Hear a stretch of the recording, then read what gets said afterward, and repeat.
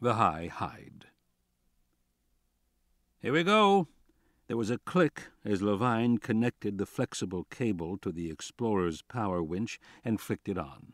The cable turned slowly in the sunlight.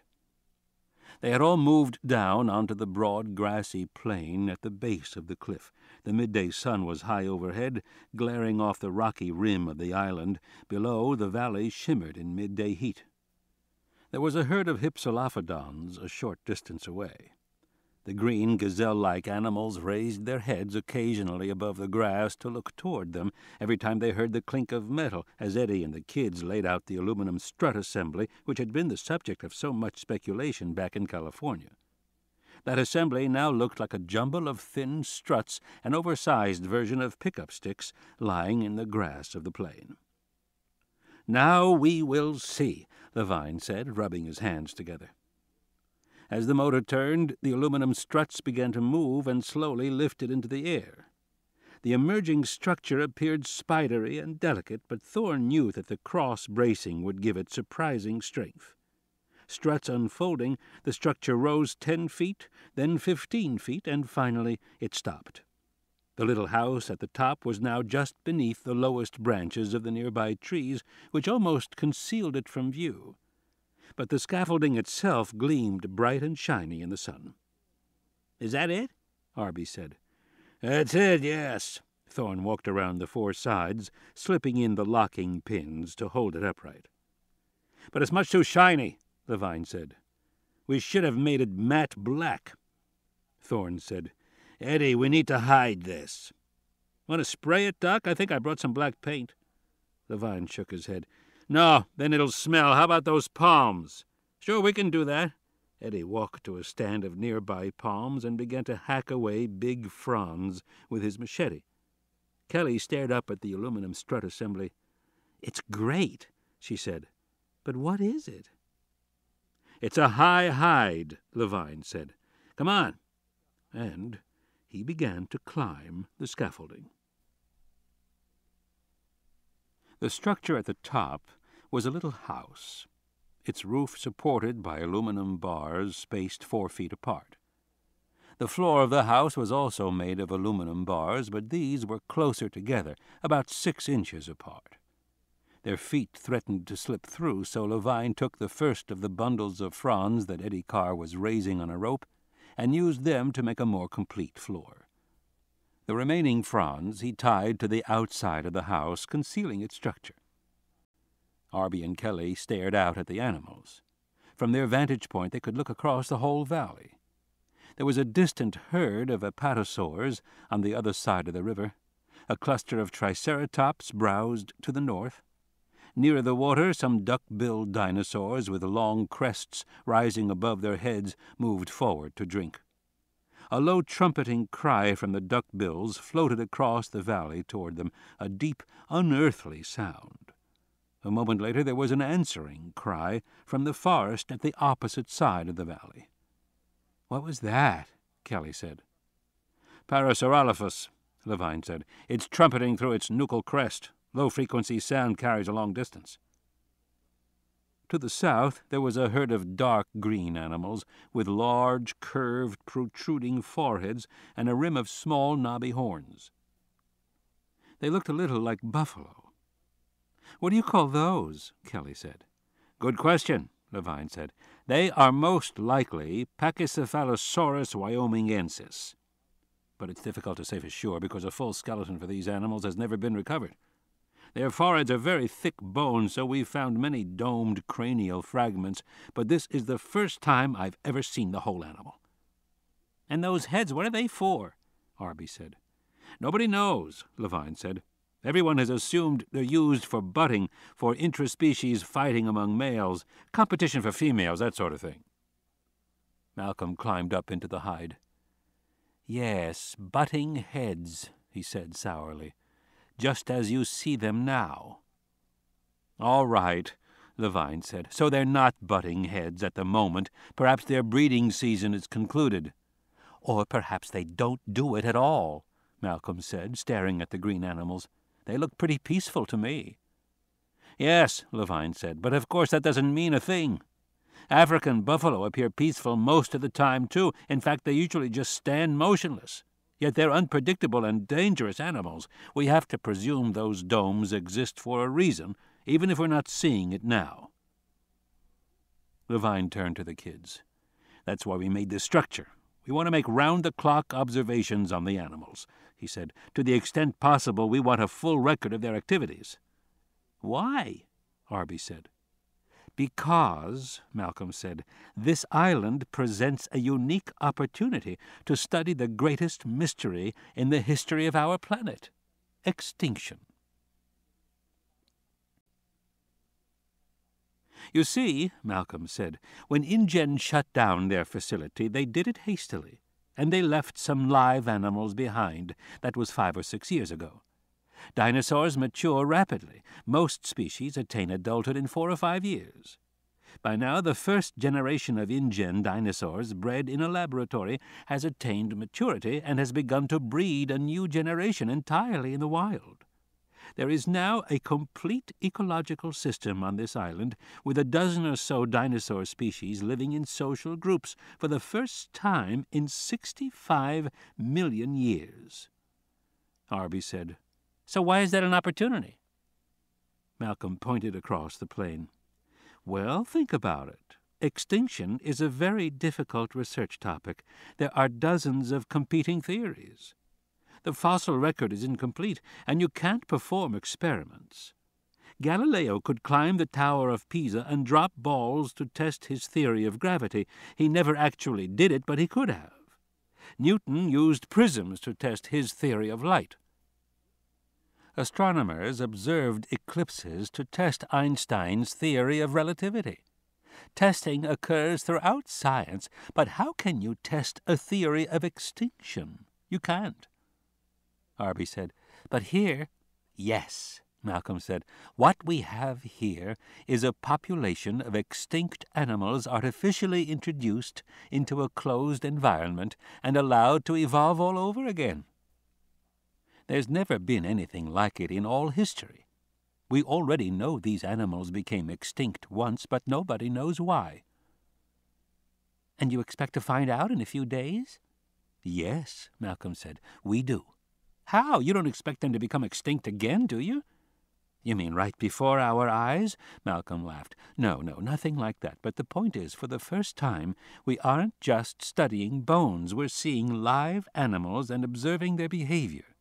I have a theory, and I think that even in a short time we will see evidence for that theory." "What evidence?" Kelly said. "What theory?" Arby said. Malcolm smiled at them. "Wait," he said.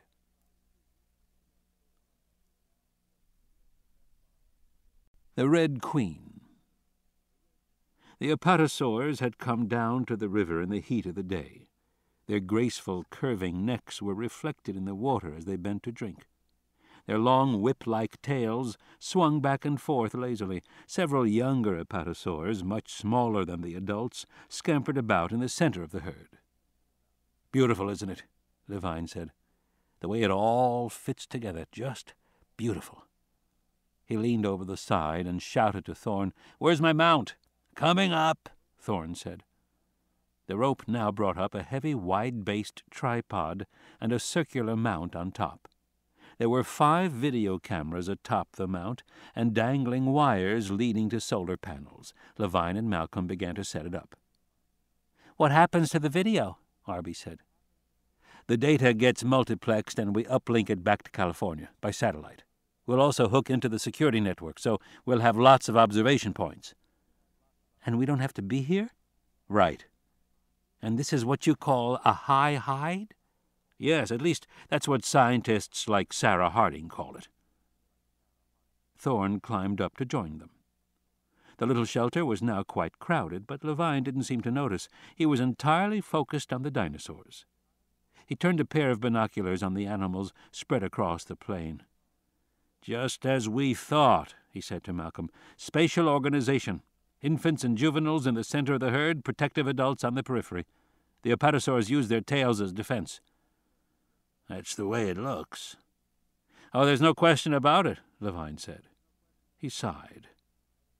It's so agreeable to be proven right. On the ground below, Eddie unpacked the circular aluminum cage, the same one they had seen in California.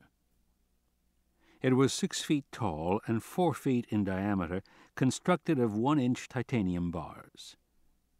"What do you want me to do with this?" Eddie said. "Leave it down there," Levine said. "That's where it belongs."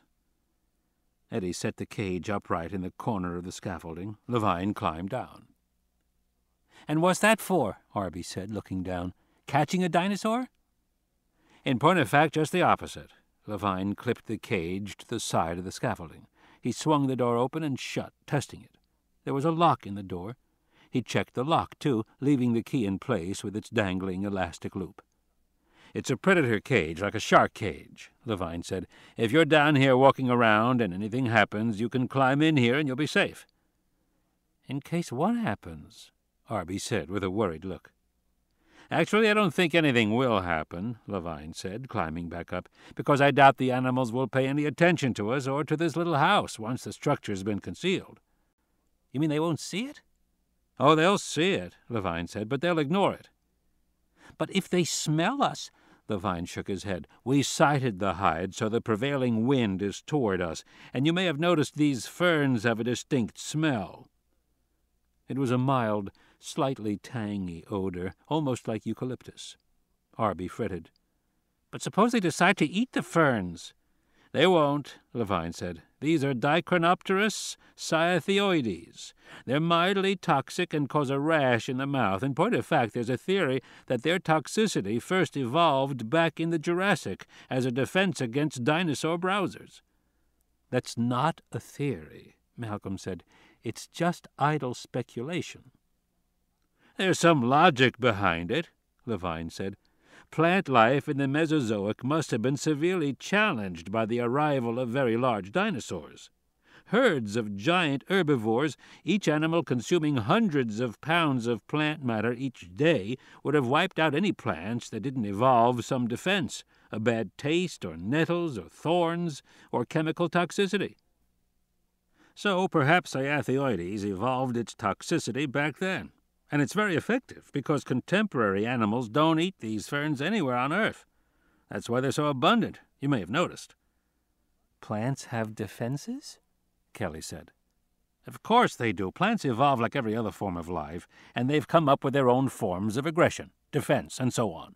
In the 19th century, most theories concerned animals. Nature red in tooth and claw, all that. But now scientists are thinking about nature green in root and stem.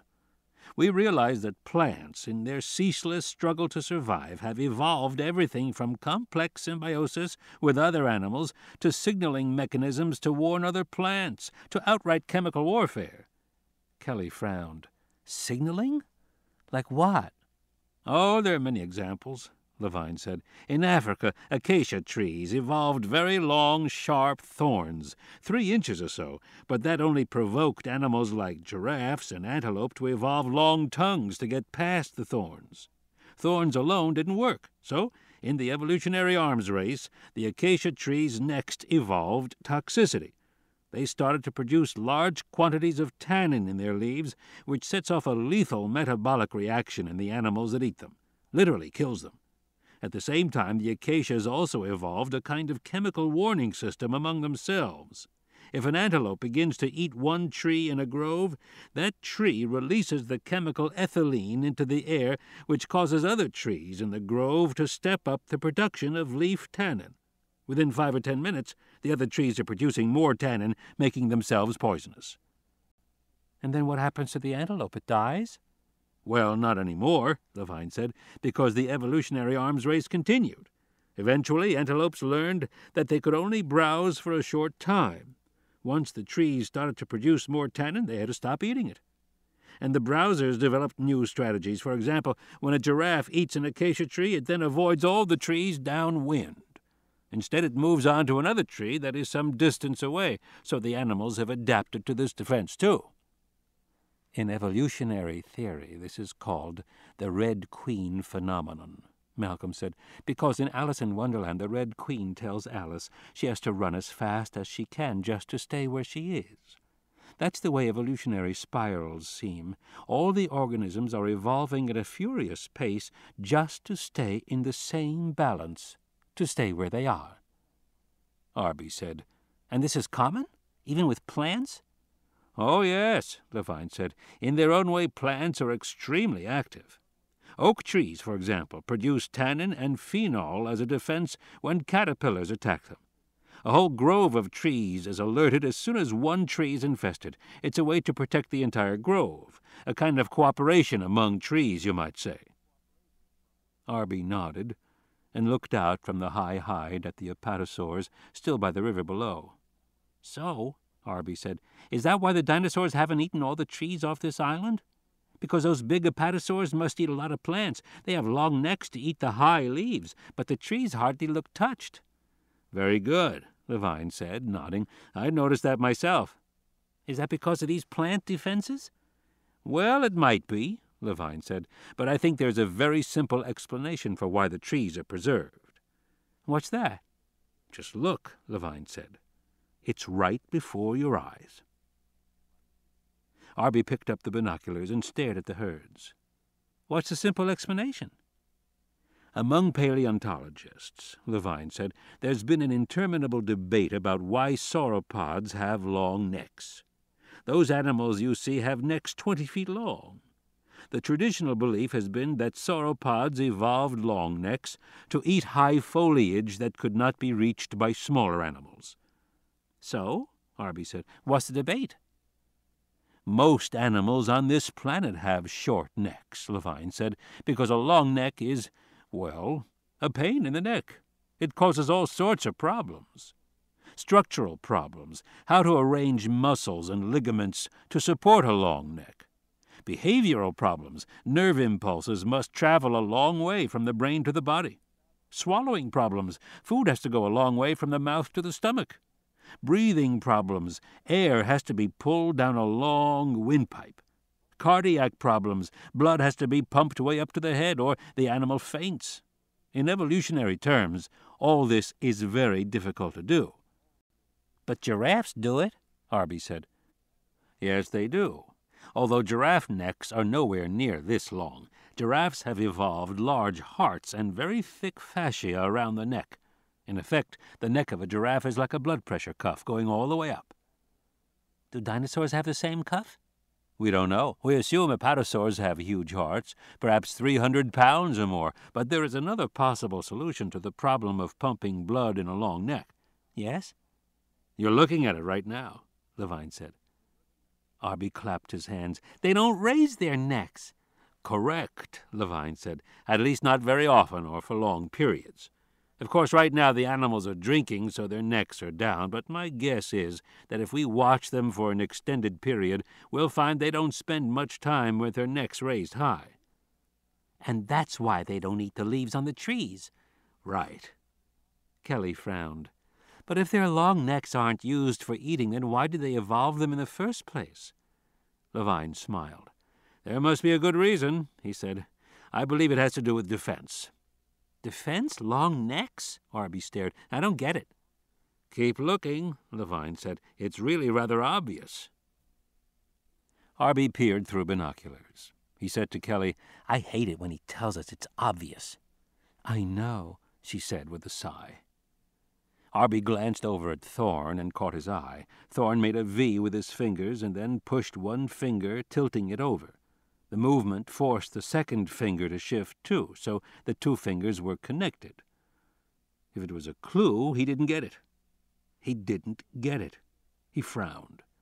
Thorne mouthed, "Bridge."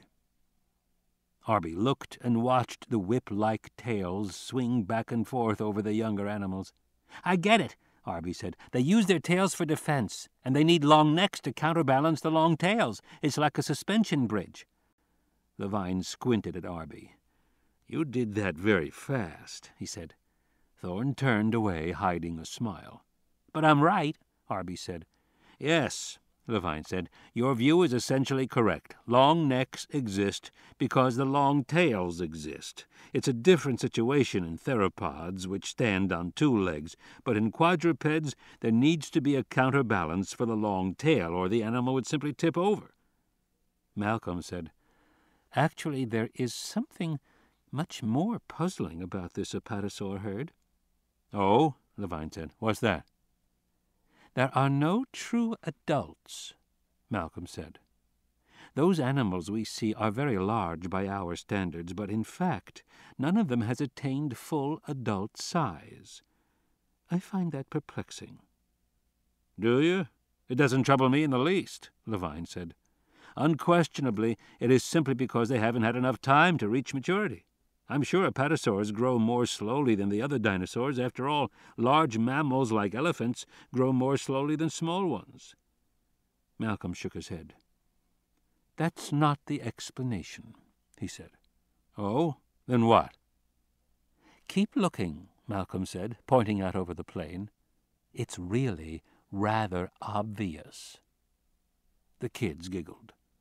Levine gave a little shiver of displeasure. "What is obvious to me," he said, "is that none of the species appear to have attained full adulthood. The Triceratops, the apatosaurs, even the parasaurs are a bit smaller than one would expect. This argues for a consistent factor, some element of diet, the effects of confinement on a small island, perhaps even the way they were engineered, but I don't consider it particularly remarkable or worrisome." "Maybe you're right," Malcolm said. "And then again, maybe you're not."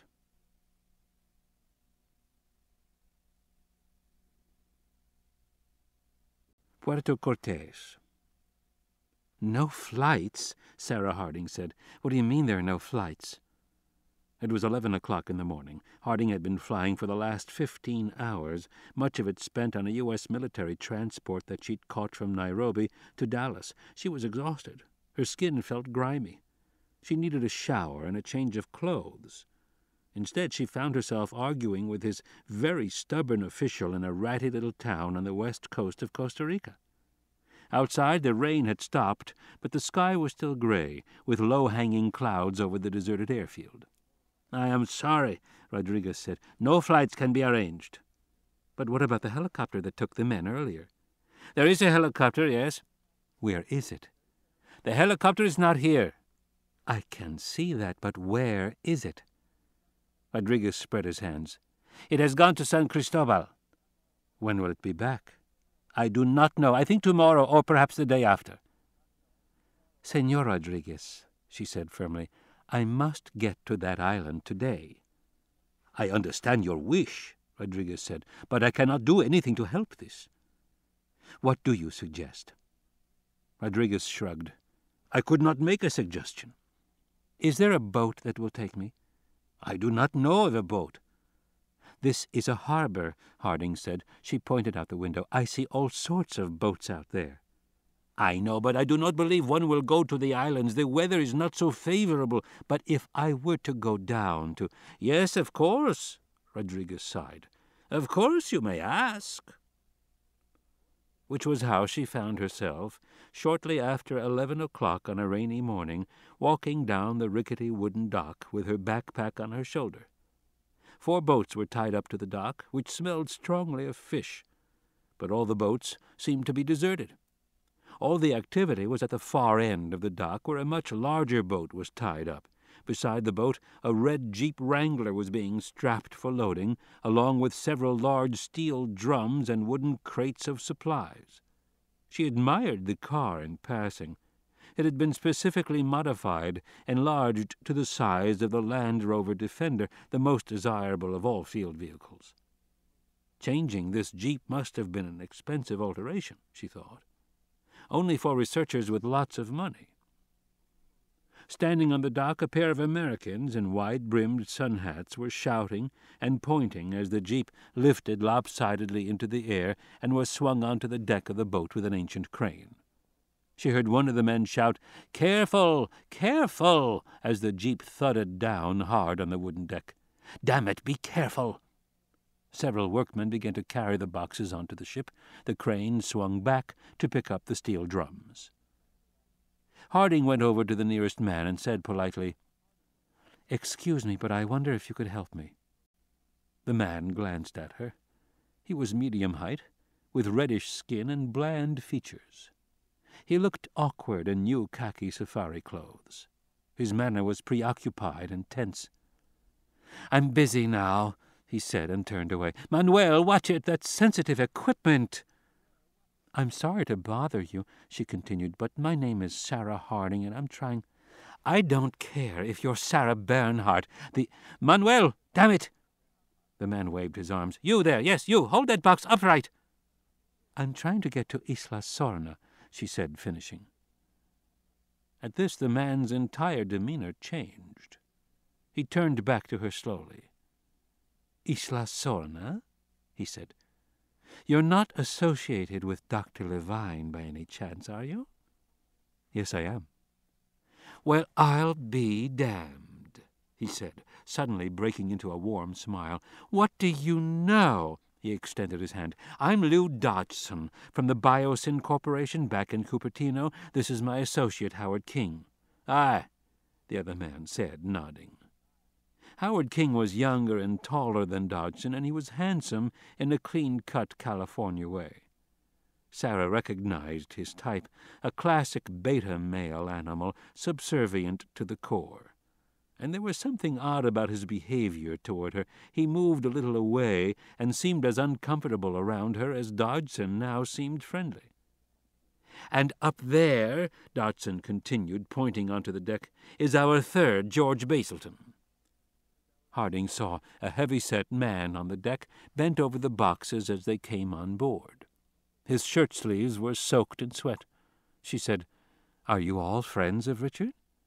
"We're on our way over to see him right now," Dodgson said, "to help him out." He hesitated, frowning at her.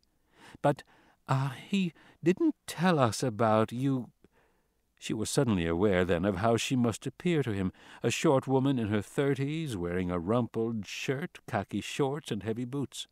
Her clothes dirty, her hair unkempt after all the flights. She said, "I know Richard through Ian Malcolm. Ian and I are old friends." "I see." He continued to stare at her as if he was unsure of her in some way. She felt compelled to explain. "I've been in Africa. I decided to come here at the last minute," she said. "Doc Thorne called me."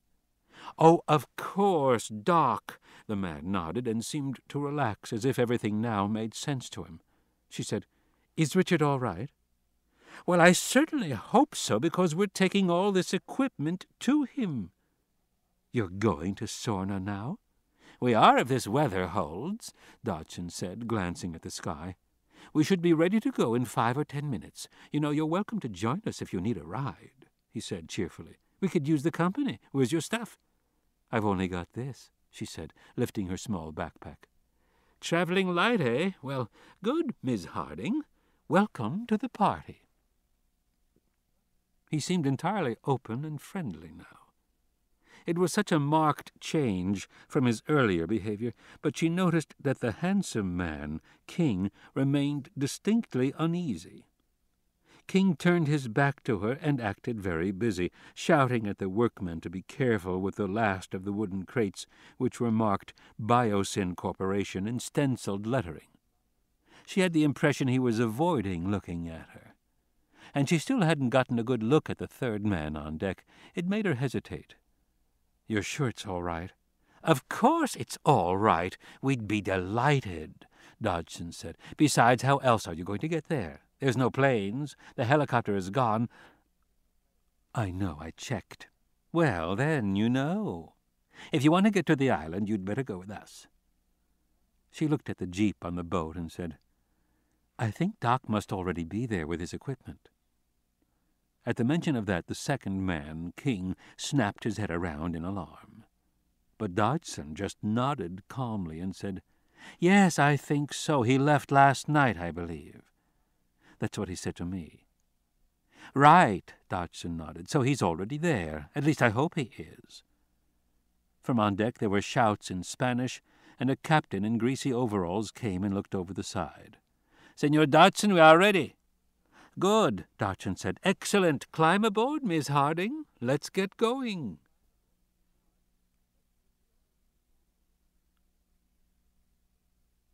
King.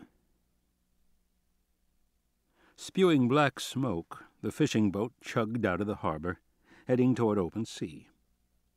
Howard King felt the rumble of the ship's engines beneath his feet, heard the creak of the wood.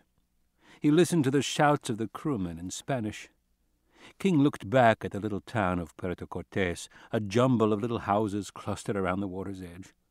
He hoped this damn boat was seaworthy, because they were out in the middle of nowhere.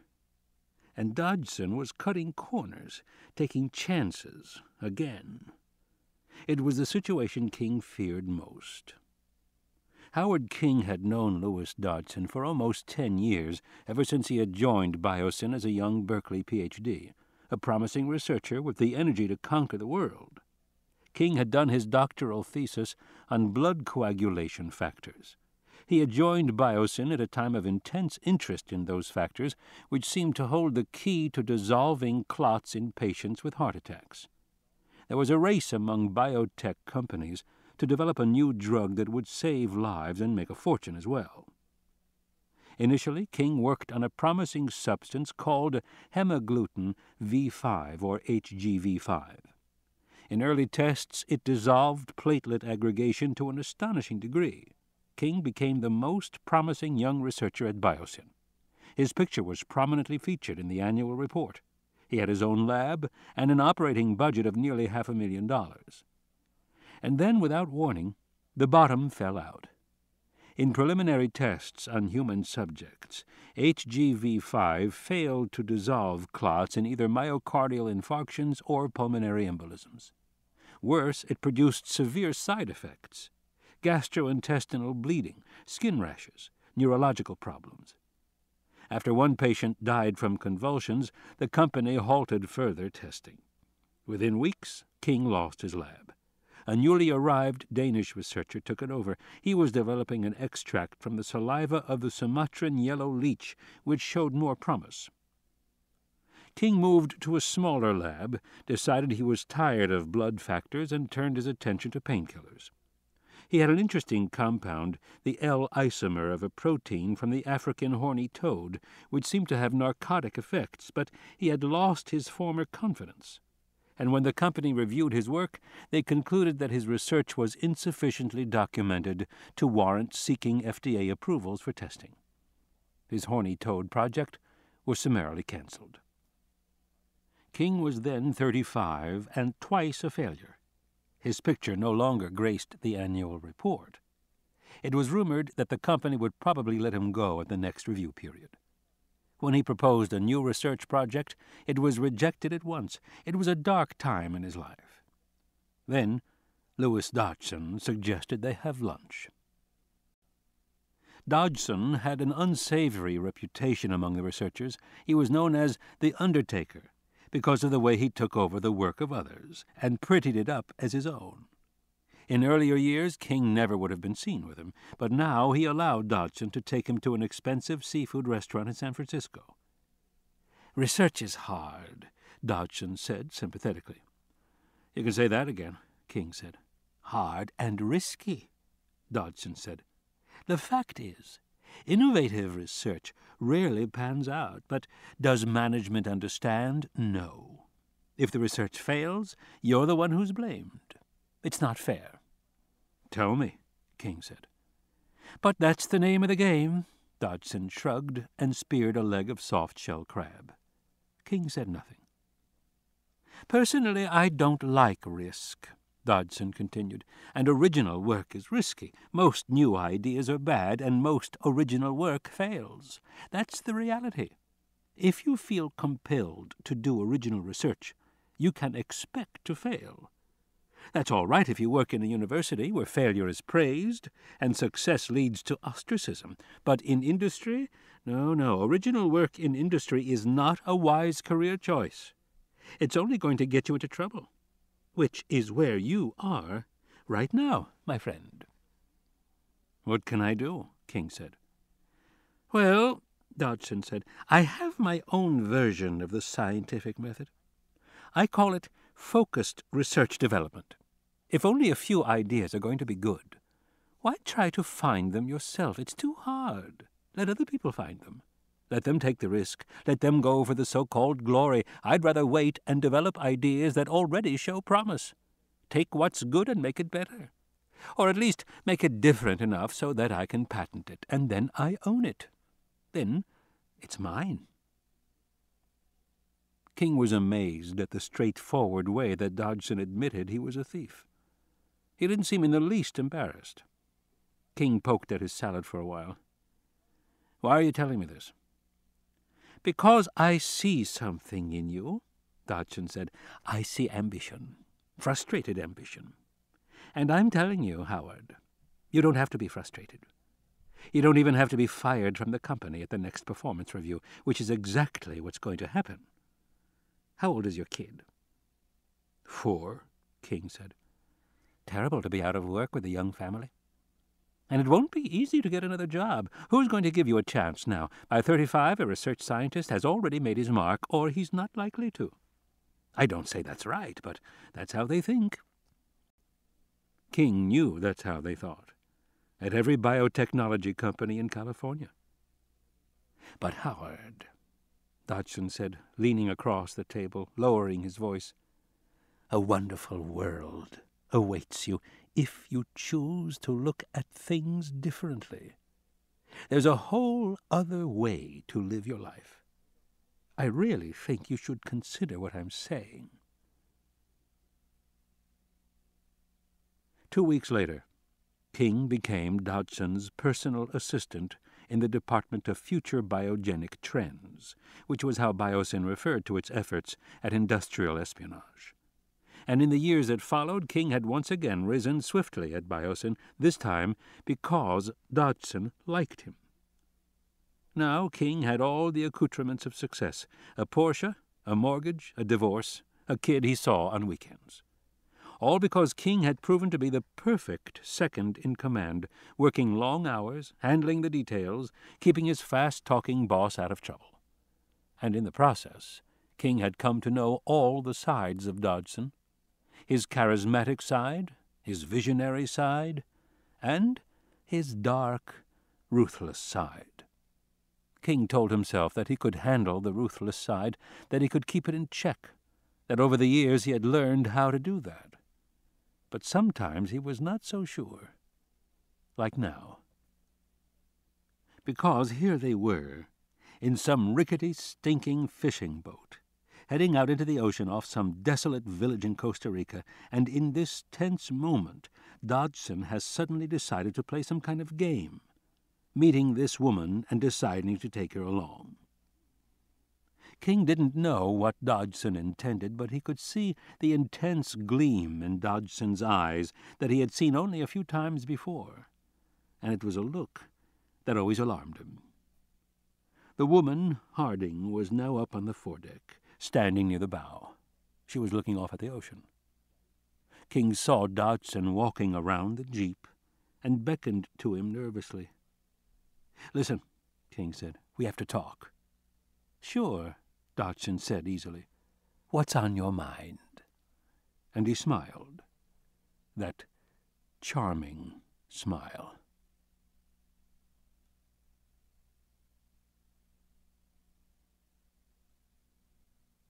Harding. Sarah Harding stared at the gray, menacing sky. The boat rolled in the heavy offshore swell. The deckhands scrambled to tie down the jeep, which threatened repeatedly to break free.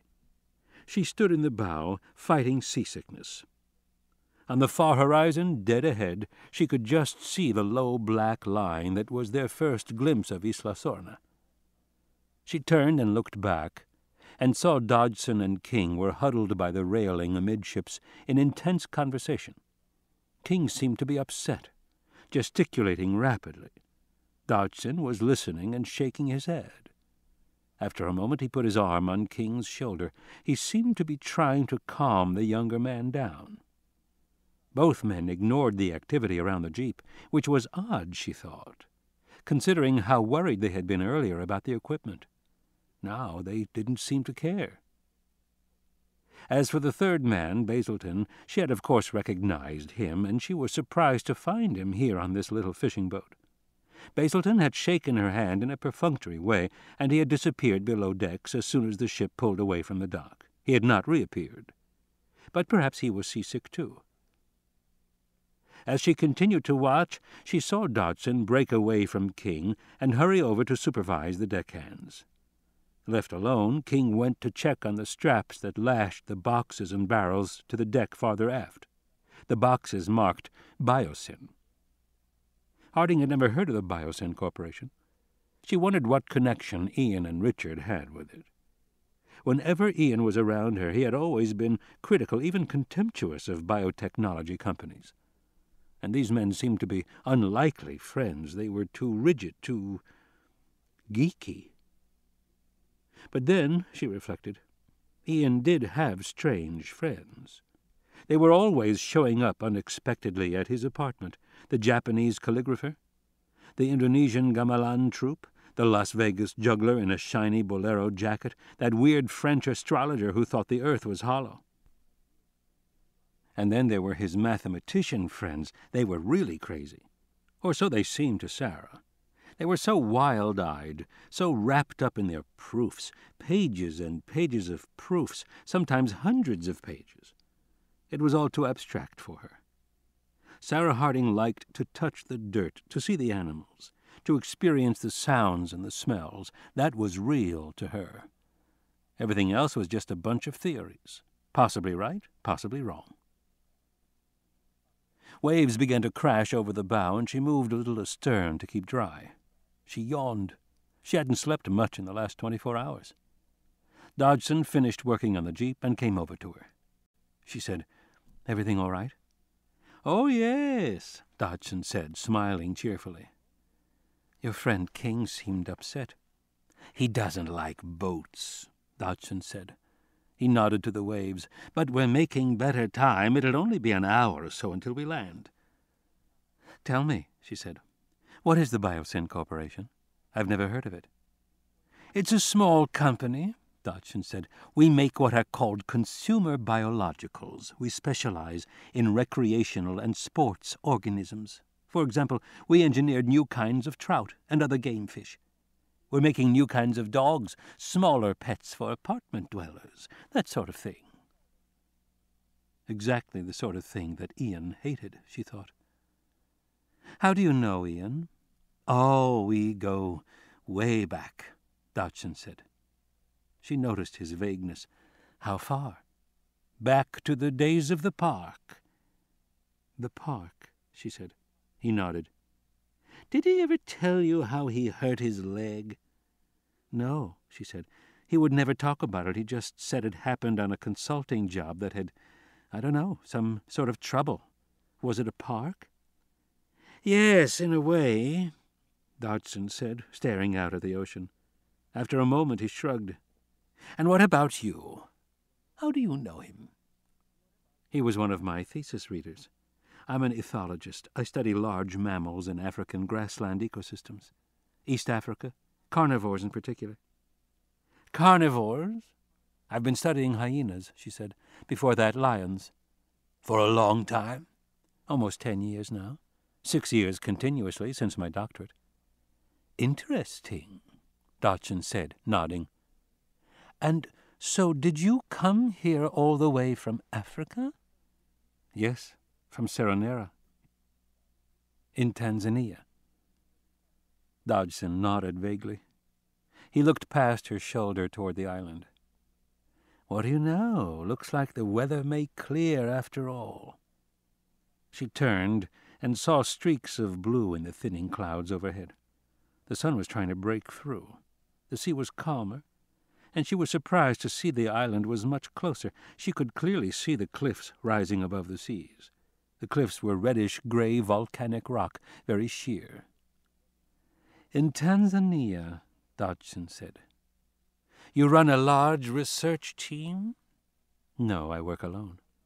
"No students?" he said. "I'm afraid not. It's because my work just isn't very glamorous. The big savanna carnivores in Africa are primarily nocturnal, so my research is mostly conducted at night. Must be hard on your husband. Oh, I'm not married, she said with a little shrug. I'm surprised, he said. After all, a beautiful woman like you. I never had time, she said quickly. To change the subject, she said, Where do you land on this island? Dodgson turned to look. They were now close enough to the island to see the waves crashing, high and white, against the base of the cliffs. They were only a mile or two away. It's an unusual island, Dodgson said. This whole region of Central America is volcanic. There are something like 30 active volcanoes between Mexico and Colombia. All these offshore islands were at one time active volcanoes, part of the central chain, but unlike the mainland, the islands are now dormant, haven't erupted for 1,000 years or so. So, we're seeing the outside of the crater? Exactly. The cliffs are all the result of erosion from rainfall, but the ocean erodes the base of the cliffs too. Those flat sections on the cliff you see are where the ocean cut in at the bottom, and huge areas of the cliff face were undermined and just cleaved, falling straight down into the sea. It's all soft volcanic rock. And so you land. There are several places on the windward side where the ocean has cut caves into the cliff. And at 2 of those places the caves meet rivers flowing out from the interior, so they're passable. He pointed ahead. You see, there, you can just now see one of the caves. Sarah Harding saw a dark, irregular opening cut into the base of the cliff. All around it, the waves crashed, plumes of white water rising 50 feet up into the air. You're going to take this boat into that cave there? If the weather holds, yes. Dodgson turned away. Don't worry, it's not as bad as it looks. Anyway, you were saying about Africa. When did you leave Africa? Right after Doc Thorne called. He said he was going with Ian to rescue Richard and asked if I wanted to come. And what did you say? I said I'd think about it. Dodgson frowned. You didn't tell him you were coming? No, because I wasn't sure I wanted to. I mean, I'm busy. I have my work, and it's a long way. For an old lover, Dodgson said, nodding sympathetically. She sighed. Well, you know, Ian. Yes, I know Ian, Dodgson said. Quite a character. That's one way to put it, she said. There was an awkward silence. Dodgson cleared his throat. I'm confused, he said. Who exactly did you tell you were coming here? Nobody, she said. I just jumped on the next plane and came. But what about your university, your colleagues? She shrugged. There wasn't time, and as I said, I work alone. She looked again at the island. The cliffs rose high above the boat. They were only a few hundred yards away. The cave appeared much larger now, but the waves crashed high on either side. She shook her head. It looks pretty rough. Don't worry, Dodgson said. See, the captain's already making for it. We'll be perfectly safe once we're passing through, and then it should be very exciting. The boat rolled and dipped in the sea, an uncertain motion. She gripped the railing. Beside her, Dodgson grinned. See what I mean? Exciting, isn't it? He seemed suddenly energized, almost agitated. His body became tense. He rubbed his hands together. No need to worry, Miss Harding. I can't allow anything to happen to... She didn't know what he was talking about, but before she could reply, the nose of the boat dipped again, kicking up spray, and she stumbled a little. Dodgson bent over quickly, apparently to steady her, but it seemed as if something went wrong. His body struck against her legs, then lifted, and then another wave crashed over them, and she felt her body twist, and she screamed and clutched at the railing, but it was all happening too fast. The world upended and swirled around her. Her head clanged once on the railing, and then she was tumbling, falling through space. She saw the peeling paint on the hull of the boat sliding past her. She saw the green ocean rush up toward her, and then she was shocked with the sudden stinging cold as she plunged into the rough, heaving sea and sank beneath the waves into darkness.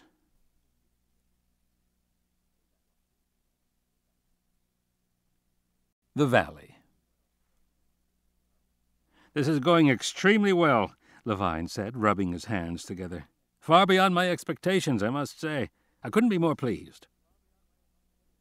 He was standing in the high hide with Thorne, Eddie, Malcolm, and the kids, looking down on the valley floor below. Everyone was sweating inside the little observation hut. The midday air was still and hot. Around them, the grassy meadow was deserted. Most of the dinosaurs had moved beneath the trees into the cool of the shade.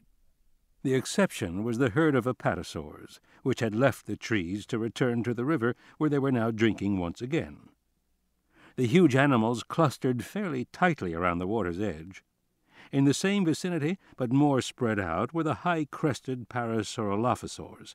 These somewhat smaller dinosaurs positioned themselves near the apatosaur herd. Thorne wiped sweat out of his eyes and said, "Why exactly are you pleased?" "Because of what we're seeing here," Malcolm said. He glanced at his watch and wrote an entry in his notebook. "We're getting the data that I hoped for. It's very exciting." Thorne yawned, sleepy in the heat. "Why is it exciting? The dinosaurs are drinking. What's the big deal?" "Drinking again," Levine corrected him, "for the second time in an hour. At midday, such fluid intake is highly suggestive of the thermoregulatory strategies these large creatures employ." "You mean they drink a lot to stay cool?" Thorne said, always impatient with jargon. "Yes, clearly they do drink a lot, but in my view, their return to the river may have another significance entirely." "Which is?" Come, Levine said, pointing. "Look at the herds. Look how they're arranged spatially. We are seeing something that no one has witnessed before or even suspected for dinosaurs.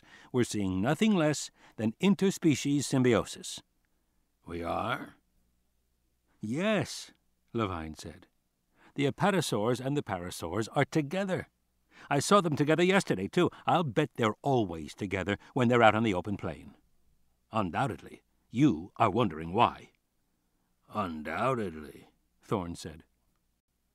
"The reason," Levine said, "is that the apatosaurs are very strong but weak-sighted, whereas the parasaurs are smaller but have very sharp vision.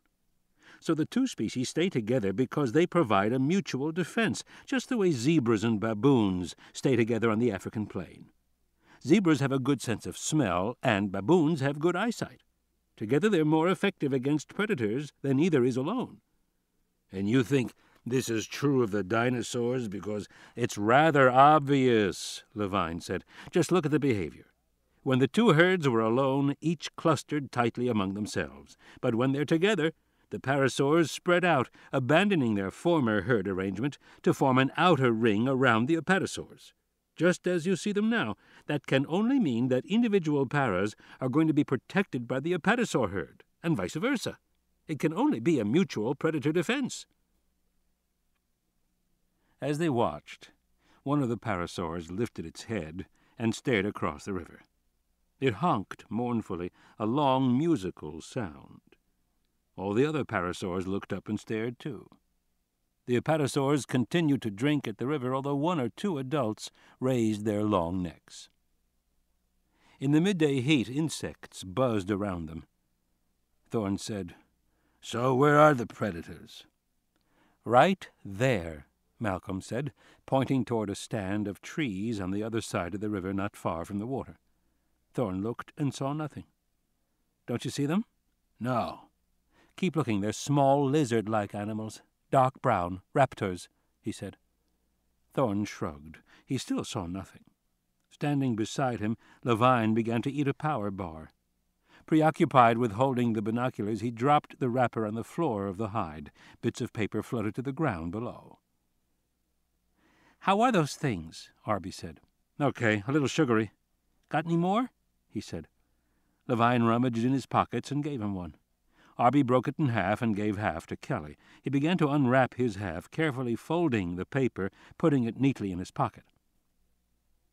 "You realize this is all highly significant," Malcolm said, "for the question of extinction. Already it's obvious that the extinction of the dinosaurs is a far more complex problem than anyone has recognized." "It is?" Arby said. "Well, consider," Malcolm said. "All extinction theories are based on the fossil record. But the fossil record doesn't show the sort of behavior we're seeing here. It doesn't record the complexity of groups interacting." "Because fossils are just bones," Arby said. "Right, and bones are not behavior. When you think about it, the fossil record is like a series of photographs, frozen moments from what is really a moving, ongoing reality. Looking at the fossil record is like thumbing through a family photo album. You know that the album isn't complete. You know life happens between the pictures, but you don't have any record of what happens in between. You only have the pictures. So you study them, and pretty soon you begin to think of the album not as a series of moments, but as reality itself. And you begin to explain everything in terms of the album, and you forget the underlying reality.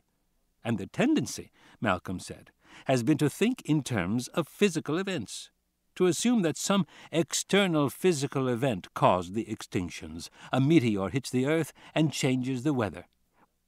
Or volcanoes erupt and change the weather. Or a meteor causes the volcanoes to erupt and change the weather. Or vegetation changes and species starve and become extinct. Or a new disease arises and species become extinct. Or a new plant arises and poisons all the dinosaurs. In every case, what is imagined is some external event. But what nobody imagines is that the animals themselves might have changed, not in their bones, but in their behavior. Yet when you look at animals like these and see how intricately their behavior is interrelated, you realize that a change in group behavior could easily lead to extinction. "But why would group behavior change?" Thorne said. "If there wasn't some external catastrophe to force it, why should the behavior change?" "Actually," Malcolm said, "behavior is always changing, all the time. Our planet is a dynamic, active environment. Weather is changing, the land is changing. Continents drift. Oceans rise and fall. Mountains thrust up and erode away. All the organisms on the planet are constantly adapting to those changes. The best organisms are the ones that can adapt most rapidly. That's why it's hard to see how a catastrophe that produces a large change could cause extinction, since so much change is occurring all the time anyway."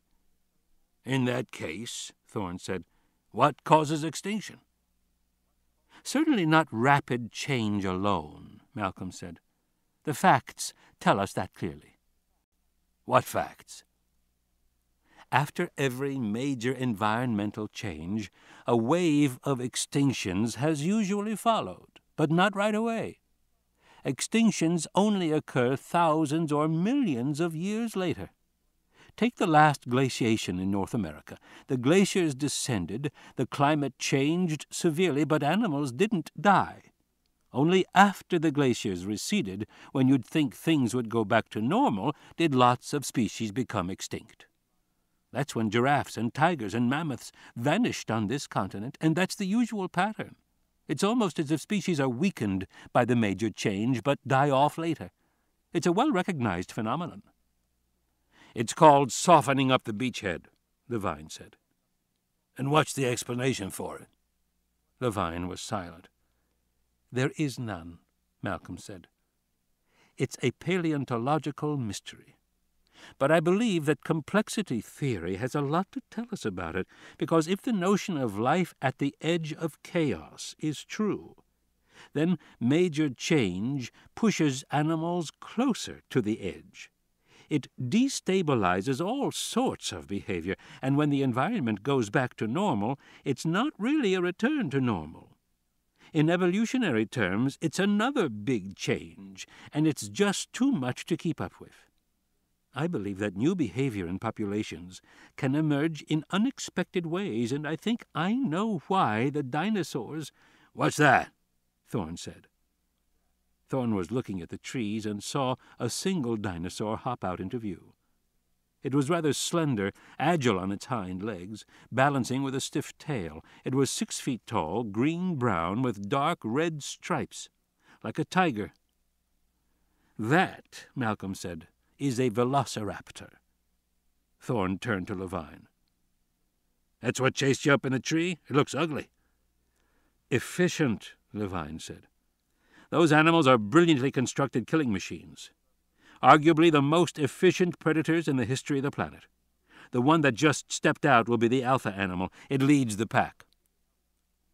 Thorne saw other movement beneath the trees. "There's more." "Oh, yes," Levine said. "This particular pack is very large." He picked up binoculars and peered through them. "I'd like to locate their nest," he said. "I haven't been able to find it anywhere on the island. Of course, they're secretive, but even so—" The parasaurs were all crying loudly, moving closer to the apatosaur herd as they did so.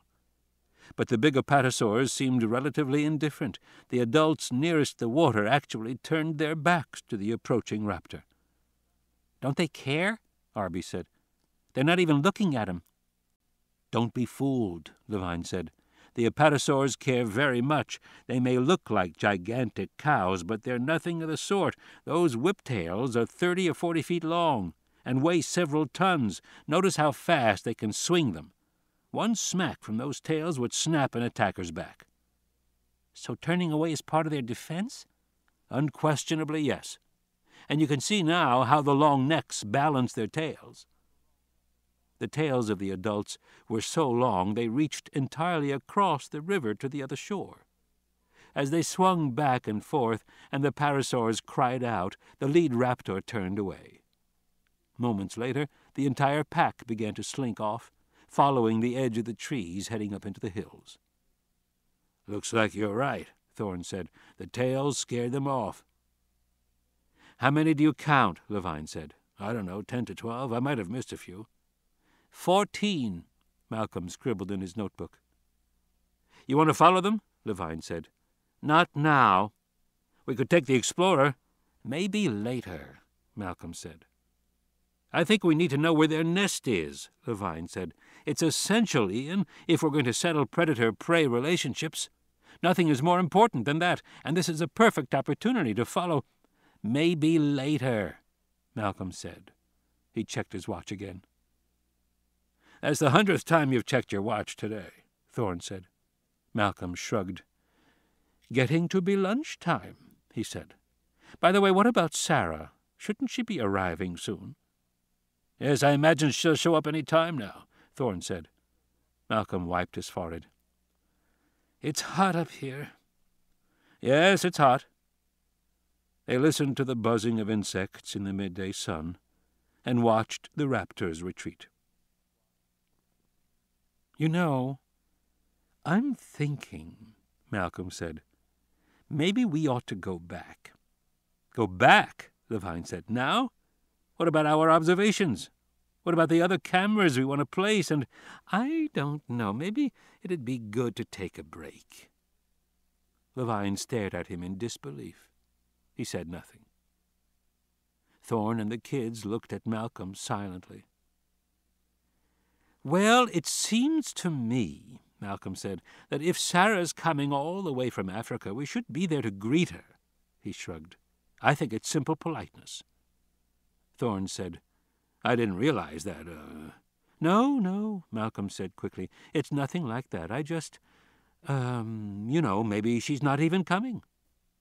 He looked suddenly uncertain. "Did she say she was coming?" "She said she'd think about it." Malcolm frowned. "Then she's coming. If Sarah said that, she's coming. I know her. So, what do you say? Want to go back?" "Certainly not," Levine said, peering through binoculars. "I wouldn't dream of leaving here now." Malcolm turned. "Doc, want to go back?" "Sure," Thorne said, wiping his forehead. "It's hot." "If I know Sarah," Malcolm said, climbing down the scaffolding, "she's going to show up on this island just looking great."